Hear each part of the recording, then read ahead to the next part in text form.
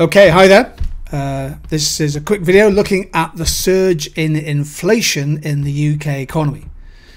Year 12, Year 13, IB, A-level economists need to be right on top of this big issue, particularly as exams approach.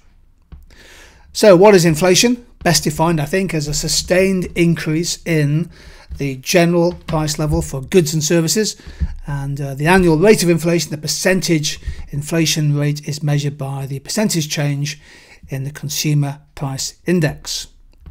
So what is happening to inflation in the UK right now? Well, this data, published by the ONS and published in the Financial Times, shows that the rate of inflation is now 4.2%. It's jumped more than expected, and it's now at its highest level in almost a decade. Inflation is in fact more than double the official inflation target of 2%, and this is increasing pressure on the Bank of England, the UK's central bank, to start increasing monetary policy interest rates.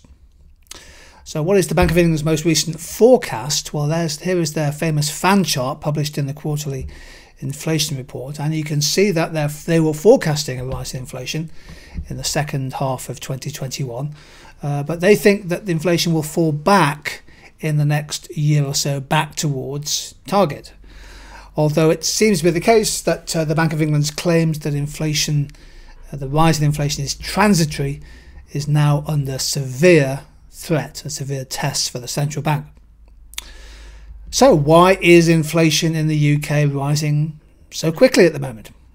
Inflation, don't forget, was 4.2% last month, and that was up from 3.1% in September of 2021. It's the highest rate of inflation since November 2011.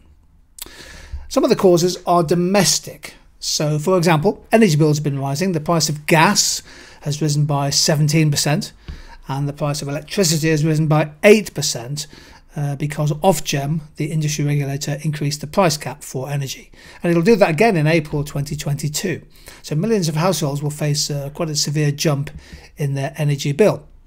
The price of petrol has been increasing. It increased, I think, something like 25p a litre compared with a year ago. Wages are rising in the UK labour market, particularly as employers respond to the challenge of persistent labour shortages. I mean, many sectors are struggling to find the workers they need.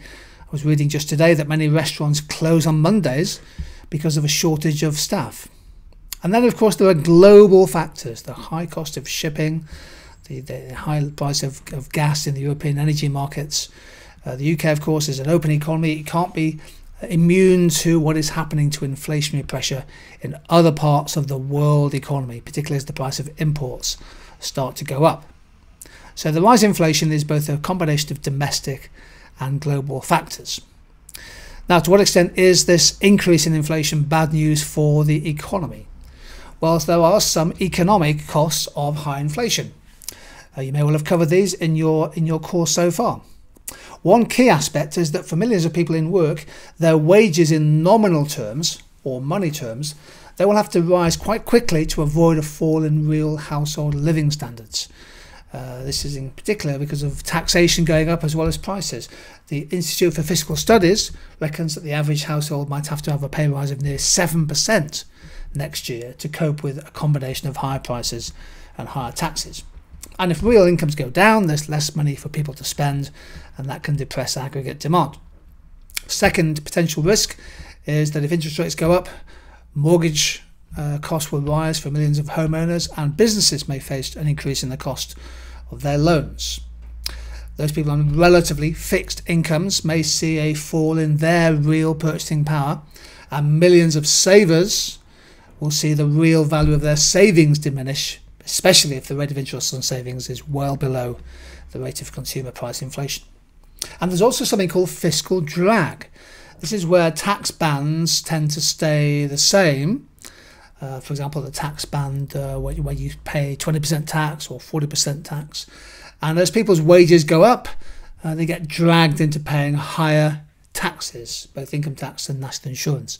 So there's a big risk next year of fiscal drag. Good news for the government, they'll get more in tax revenues.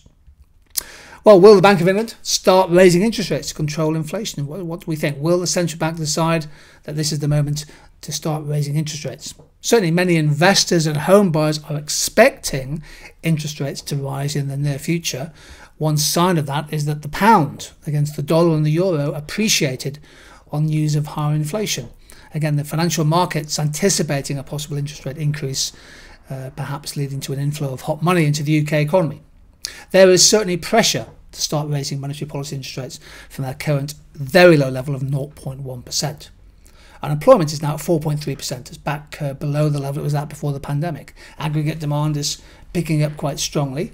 Yes, the Bank of England thinks that the surge in inflation is likely to be transitory or relatively temporary.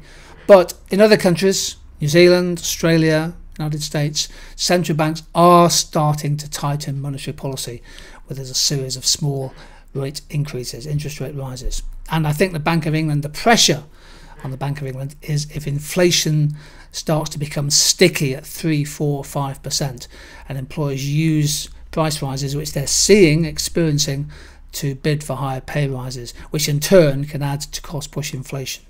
So the pressure on the Bank of England to raise interest rates will be even stronger if a wage price spiral starts to develop. And we have a separate video on the Tutor2You channel about the wage price spiral. So this surge in inflation is one of the big stories in economics at the moment. I strongly urge all A-level IB and other economists to keep on top of this. Do keep track of what's happening to inflation and what the response of government and central banks is. Huge thanks for joining me on this particular video.